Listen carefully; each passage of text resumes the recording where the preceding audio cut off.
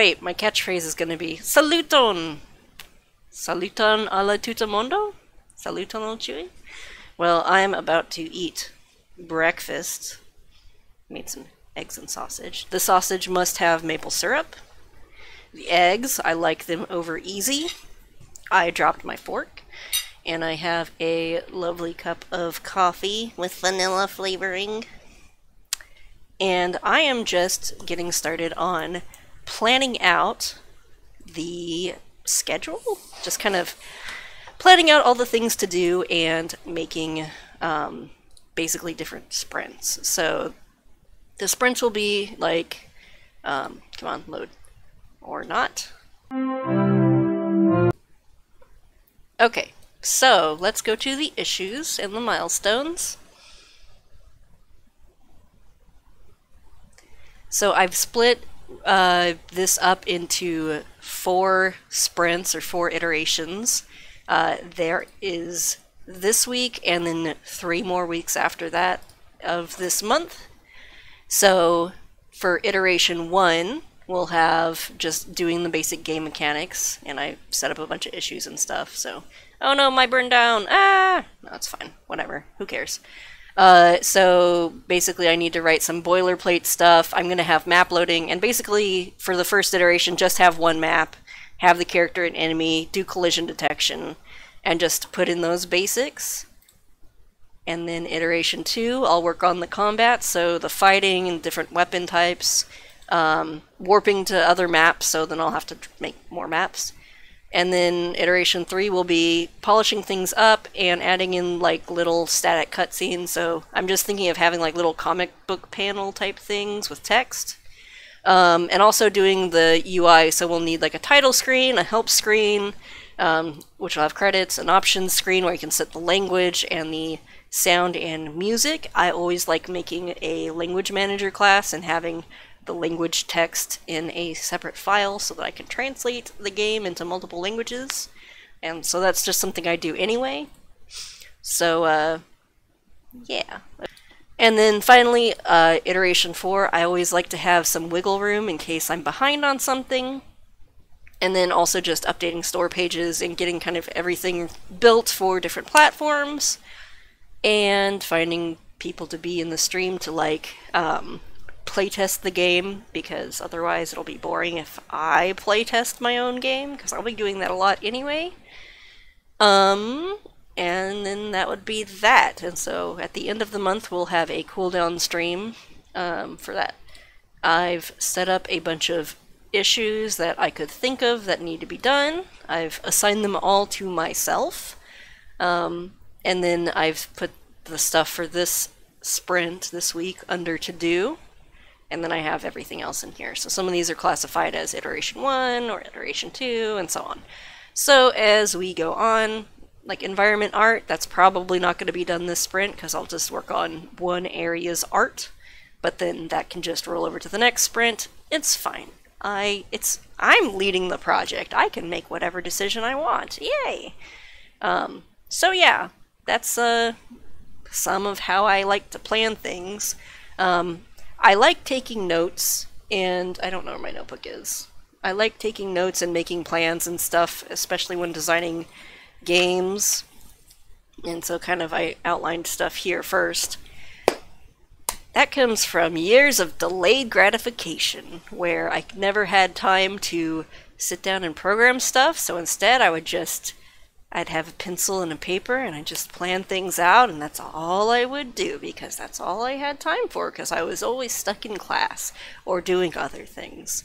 But now, I can plan the thing and then implement it, so that's weird.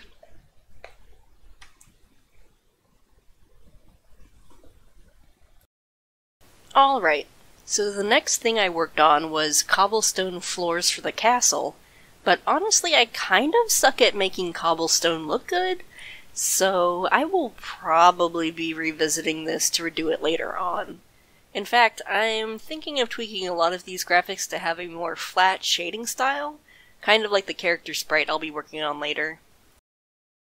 After that, I worked on a carpet that can make the floors more interesting looking, but I was also having trouble shading this. Carpet is a hard thing to make look good with pixel art, at least for me.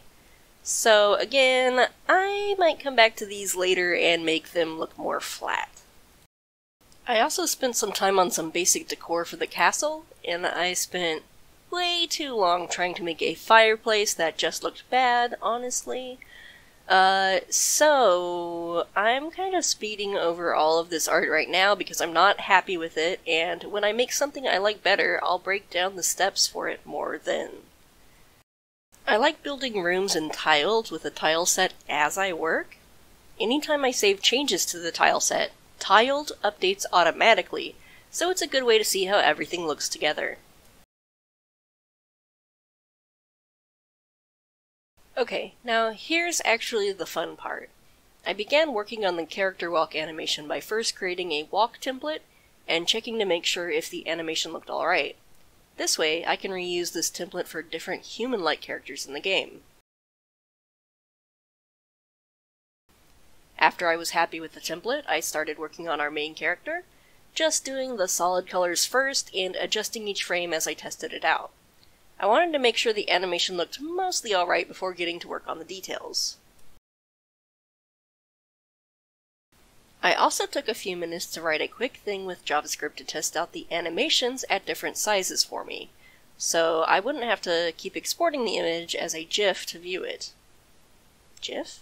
GIF? I don't know. Anyway, I know there are better sprite animating softwares out there, but I like using free, as in liberty, software.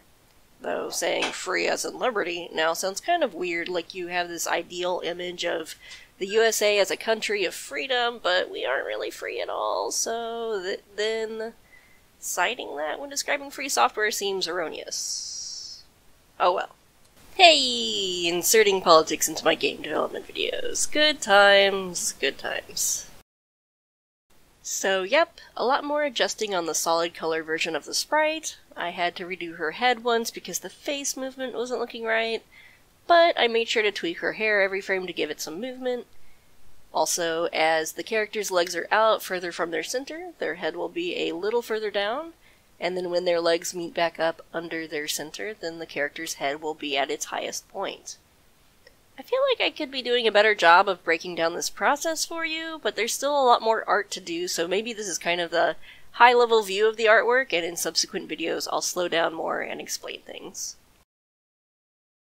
Okay, finally, here's where I'm doing the outlines, and I did a little shading, but I'm not done with that yet. I'm editing this video the day after I worked on it, and Mondays are my longest working day, doing my part-time job, so everything got kind of rushed.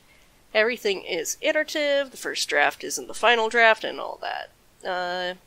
But I like getting some art done ahead of time so that I can kind of feel the game's style a bit more as I'm working on it, which gives me more ideas for how to polish things or new features to implement.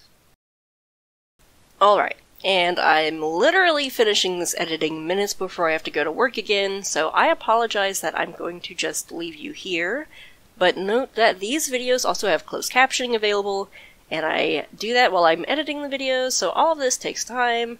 Thanks for bearing with me, and thank you for watching this video. Let me know if you have any questions or comments. Okay, Gisela Revido.